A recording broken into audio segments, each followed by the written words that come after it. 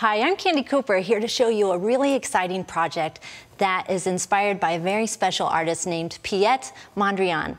When we look at these finished examples that I've made, you can see that Piet was all about using really geometric shapes like squares and rectangles. I'm going to show you how to make your own project, so let's take a look at what we need to do that.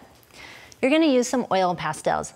These are special art tools, we call them, that go on light and dark paper beautifully. You can get them in small and larger sizes. You'll need some black construction paper.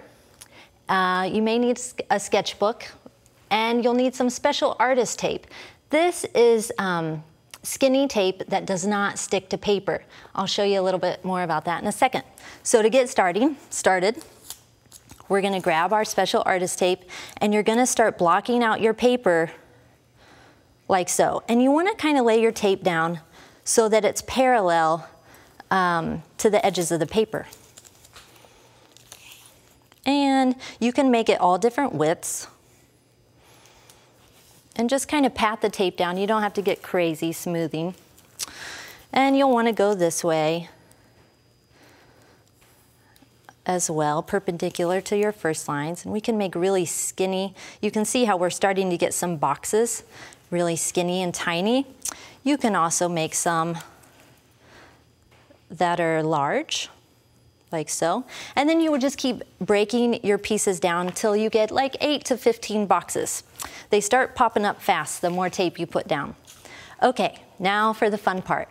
Piet Mondrian only worked in primary colors, and we know those as red, yellow, and blue. But he also added in non-colors, white and black. So let's keep those handy while we work and start filling in our squares. Now, because you're the artist, you can pick your own colors that you like, of course. But since this project is directly inspired from Piet Mondrian, I'm sticking to the primary colors. And of course, we don't need a black oil pastel because our paper's black. But the cool thing about these oil pastels is that they go on dark paper, and you can see how they cover the paper beautifully. And let's work in some red. You want to try to put your colors next to each other so that they're contrasting. And you can work in white. Look, can you believe that this white oil pastel goes over the black paper and covers it? This is like magic to me. And you're going to keep working.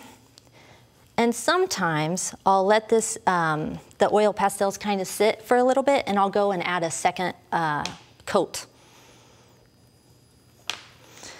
And let's use this big blue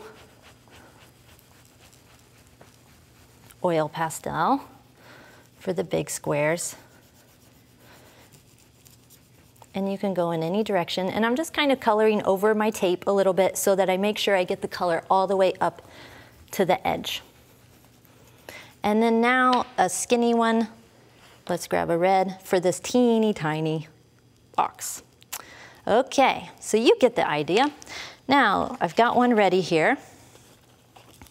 And I've got one more box to fill in. Let's do it in blue. And it's almost time for the big reveal. Are you ready? This is like my favorite part. It's so amazing to see this tape. Now you want to kind of peel the tape off where it's on top of the last piece of tape, if that makes sense, so you don't have a big tape mess going on. And you can see how I have these nice crisp lines because of that paint. And you're just going to keep peeling up those top layers of paint. I said paint and I meant tape. That's how excited I am. Okay, and then you're just going to keep going and going and going until you have a finished piece like the one I have here.